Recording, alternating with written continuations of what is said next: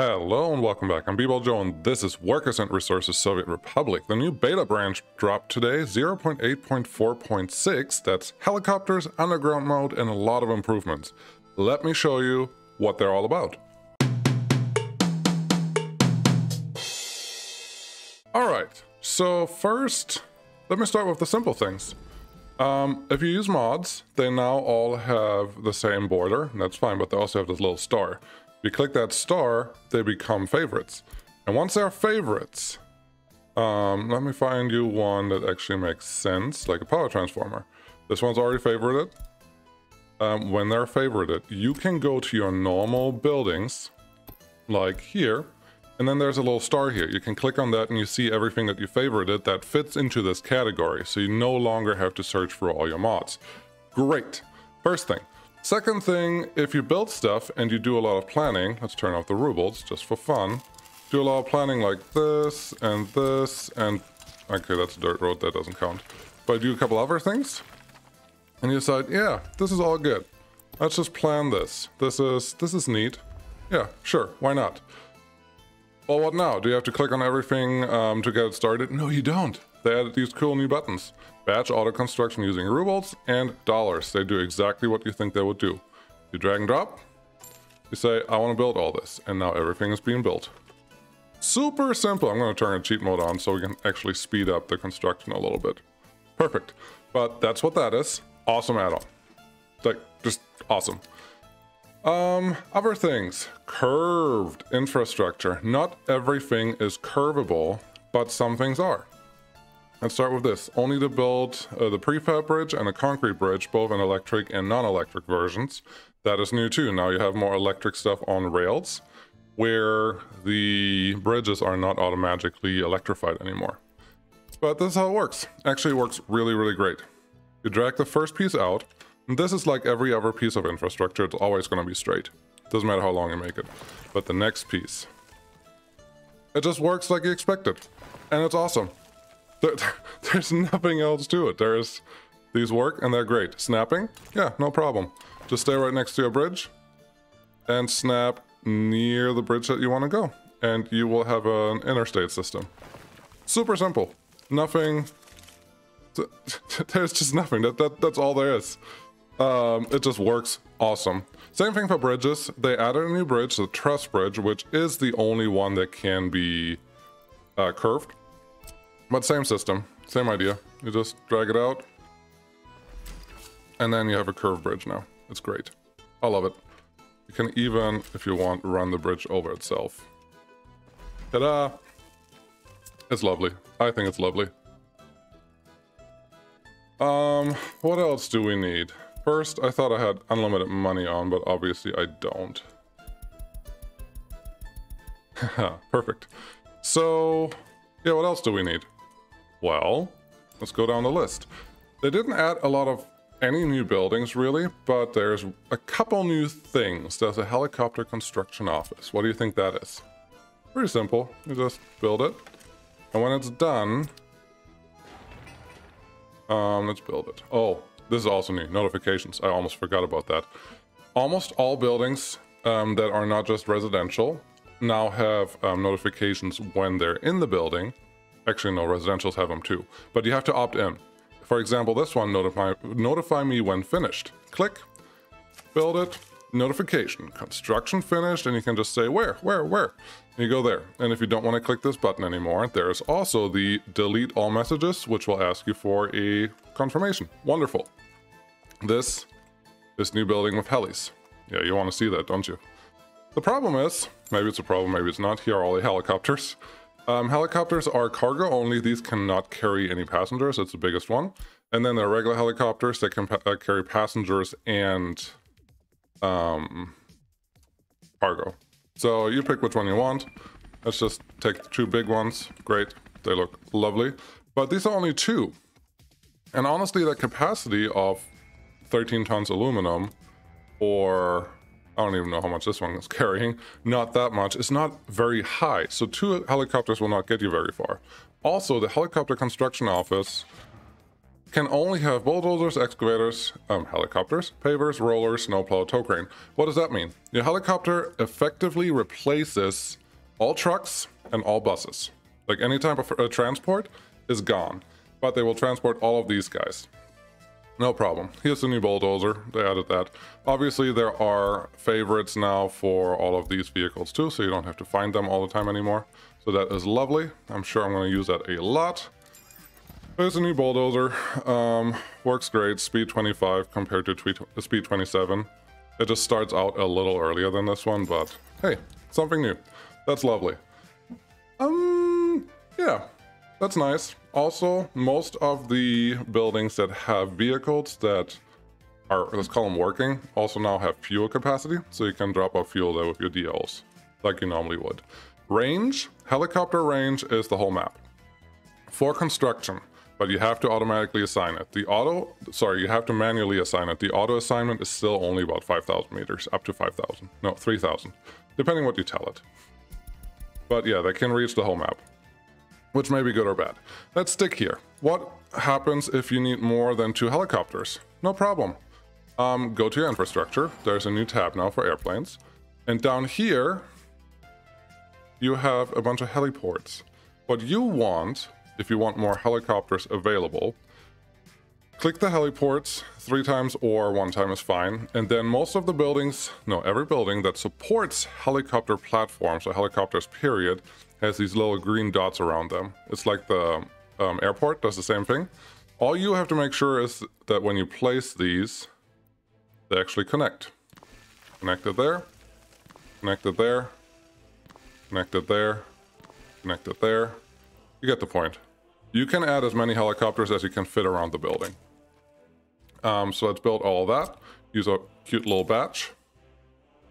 Start the time. Perfect. And now you are still limited to the mechanisms that the construction office can handle.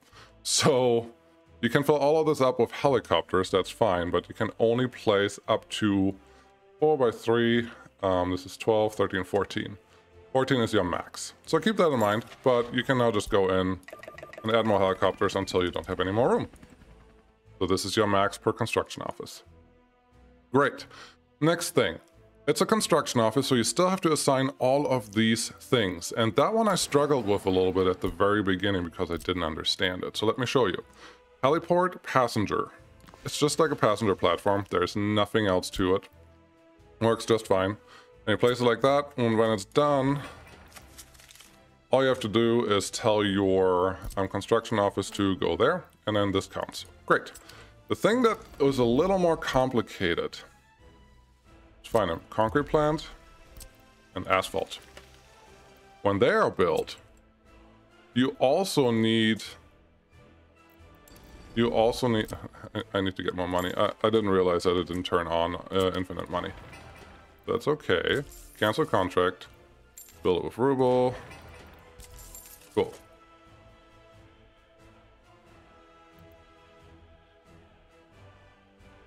Oh, I'm out of ruble. I'm not out of dollars. That's my problem. Let's go here. Add ruble. This many. That should get us done. Okay, so they're here. Get to your construction office. And you can specify them, but it tells you this building don't have connected any heliports. All right, the English is not perfect, but we don't really care. So you can't assign these right now. What you have to do is go to your heliport and use a cargo heliport. And you can use a triple or a single there, but it has to be cargo. It has to be a normal heliport. It can be a triple or non-triple. And again, here you have the little green dots around them. So you can just place them by placing this close enough. I haven't tried connecting both of them at the same time. I would say you probably can. Let's see, construction office, asphalt plant. Okay, so you have to place, you have to just get lucky to place both of them at the same time. And then it may work. But for right now, it's only connected to one. You have to connect both of them, so let's do that. Let's just use a regular heliport here. And then you can say, hey guys, I need you to get concrete from there and asphalt from there. And now they're assigned. Very similar heliport. This one's just the big cargo place. works just like we talked about, but this one can actually get everything. So there's a warehouse, there's an open storage, and then there's also going to be an aggregate storage. All of these need to be connected, and then you can tell these guys, hey, this is where you get the rest. And now you can build everything. You just have to supply all the supplies here. Perfect. Super simple, nothing complicated, this is how it works. Similar for fire station and hospital. Both of these also support helicopters now, but they're a little different, and I'll show you what I mean. Wrong thing. There we go. Again, you can have as many as you want, and that's great. Here, you can buy helicopters, you can buy helicopters. That is all fine. Fire trucks, same thing. There's one spot for a helicopter, you can get it now. The fire station helicopter has a range of a little over 2 kilometers. I believe it's 2,200 meters. They're adjusting that, so that may change. But a fire station requires, you see those blue dots? The fire station requires water to be in range because the helicopter will go to a water source first, and then it will put out the fire. So let's do that. Let's interact with this item, action of object, start fire. Cool. There's another notification. The only thing that's weird right now to me is you don't need firefighters for a helicopter to fight a fire. So you don't need a pilot. That may change. So don't hope that's going to be that way, but there's a helicopter. Gonna pick up some water. Looks pretty cool. Pulls out the water there, then puts out the fire here. Super straightforward, works great. Mechanic is awesome. The range, I don't think it's going to be final the way it is right now, but right now it's about 2,200 meters. Cool. What else is there to see? Well, pipelines. They're underground pipes now, and there's an underground mode if you care about that. Looks like this. You can build underground stuff in the underground mode or without it, doesn't matter. But here you can actually see it. There's length that's too long, so 300 meters for this pipeline. Cool. Built that. Just goes in the ground. If you go look on this side, there are now these tiny little huts, shacks, whatever you want to call them. And they will always be there as long as is the end of the pipe. So you can fix that by connecting pipes again on this side. Again, there's a length requirement, but that goes away as you build them. So this is nice. The other thing that I want to show you, pipes. Let's plan one. Plan a couple pipes here. They're in planning mode. Great. They're not built yet. You cannot build over pipes while they're in planning mode. You cannot. You cannot build over any underground infrastructure while they're planned. Once they're completed, like down here, no problem. You can build on top of it. But you have to complete the construction before you can do anything to the underground. That's important. And it doesn't matter what you want to place there. You can place, I think it's just road infrastructure. I don't know. No, you can place anything on top of it. Sorry. I was confusing myself. And the reason why you can't build on top of underground pipes that are in planning is this. And I will try to show you that as good as I can. The animations that happen, go back to where it is. Pipes, yes. Built. The animations that happen when we start it are above ground. So everything has to be built with room above ground before you can do anything. So this is what happens. That's the way it is. I think it's totally fine. An exception that I found that may be fixed eventually, underground pedestrian passes and above ground. Don't seem to care. Let's see. Get this one. They're not auto-connected right now. That's okay. Oh, they're not building. That's my problem. Built one here. That's built. Cool. Built one here. The tunnel can be built under stuff when it already exists. So keep that in mind. You can add pedestrian underpasses, but you cannot add any of the other underground structures. And pedestrian overpass, that's just fun. It works great, it's awesome. You can use it for all types of things, and it's just It's just lovely. There's two styles, if you care. There's steel and there is non-steel. But I think this is just great. You can build so many things with this now. I'm excited. I don't think there are many other improvements. Well, there's a new building. There's a gas power plant. There's several new buildings. Gas power plant uses oil at this point, crude oil. But that may change. It's supposed to use gas. But they haven't implemented gas yet, so therefore it's using oil. Additionally, there is a solar power plant. Looks like this. When you play with this, you will see that the solar power plant right now is priced pretty much the same as a coal power plant. But the output is a third. So keep that in mind, but you can go green. And then these two I'm really excited about. The wind power plants, or turbines if you want to call them. Two different sizes, two different outputs. And they depend on the wind. You can click up here to see the wind speed. You can see the sun. And then it could also be raining. So the more sun there is, the more this works, but this requires workers. These turbines will only turn if you actually use any of the power. There are no workers required, which is awesome. And yes, you can combine turbines into your network. What I mean by that, you can just build your normal power transformers like you normally would and connect them all in.